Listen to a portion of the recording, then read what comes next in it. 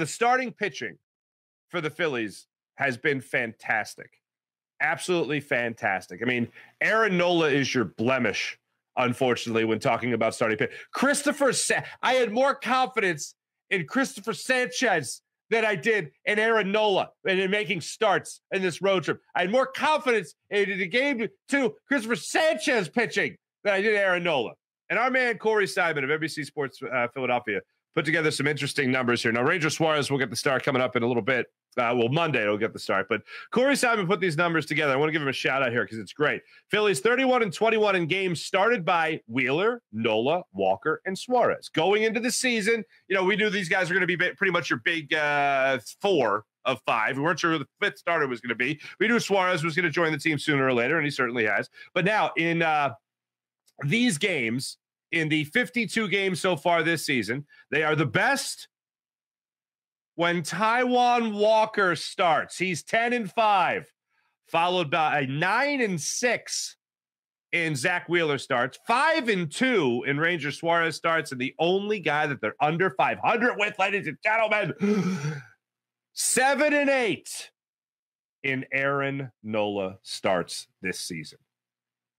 If you're Aaron Nola, that should bother you a little bit. Now, Corey also goes on to talk about how there are 3-3 in the games started by Matt Strahm while he was a starting pitcher and not an opening pitcher or a bullpen pitcher. So that's worth throwing in there. But Taijuan Walker, he has not been good until lately. And they've won 10 of his starts. They're 10-5 in games that he starts.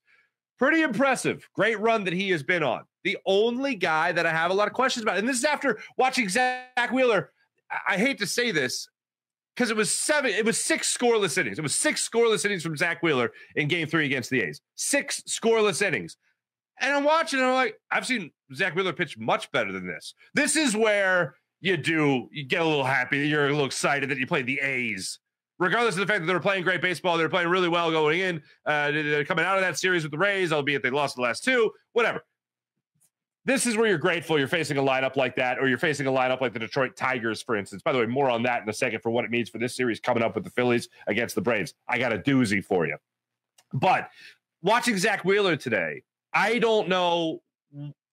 He didn't have his put-away pitches. He wasn't as crisp as he has been before. He only had 4 strikeouts. You could certainly make an argument he was getting squeezed a little bit, but we have seen Zach Wheeler work corners. We have seen a great snap to his curveball. We've seen the sweeper sweep very well. And we've seen, obviously, a lot better velocity on his well, I shouldn't say a lot, but we've seen more consistently a 97, maybe a 98 every once in a while, mile-per-hour fastball, that it just wasn't there today. And it hasn't been there for maybe his last 2-3 starts.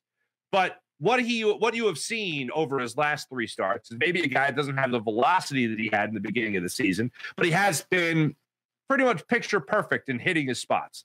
Today, not as much. Game 3 against the A's, it wasn't there as much. So this is a classic example of a really good pitcher not having his really good stuff, but still finding a way to help the team win. And it wasn't just a matter of, we only allowed 3 runs and you scored 5 or something like that. It's 6 scoreless. Didn't have his best stuff, and he posted 6 scoreless innings. 107 pitches for Zach Wheeler today. Fought tooth and nail, scratch and clawed through those 6 innings to help the team win. And not just help the team win, but come out at 99 pitches, okay? End of the 5th inning. He goes out there. He's got 99 pitches. Started the 6th. He started that inning with 99 pitches. Started the 6th inning with 99 pitches. Came back out. Wasn't sure if the Phillies are going to be worried about an up down. Oh, he's had another up down after a lot of pitches. He's probably done. No, he got up again, and he sat down the side. He got a 1 pitch out in that 6th inning, and then he got out of it with a 4-6-3 double play. Again, we'll get to it in the play-by-play, but it was pretty remarkable what the Phillies were able to do and what Zach Wheeler was able to do. And